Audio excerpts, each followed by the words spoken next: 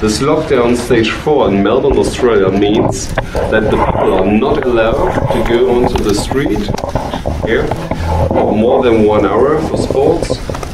The children, and especially the children, are suffering. The children are not allowed to go to school.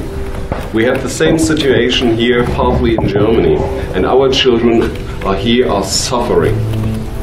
And this is not based on any scientific facts. I need to emphasize this again. We need to ask ourselves, cui bono? Who profits out of this?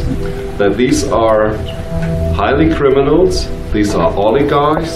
Oligarchs are not only in Russia, they are in the United States and in other countries as well.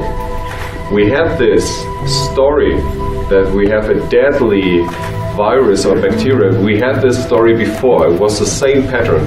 In 2001 we have this anthrax attack with this anthrax panic, and it's very similar to the corona panic as well. And guess what? The same people behind the same company, Emergent Biosolutions, former name Bioport.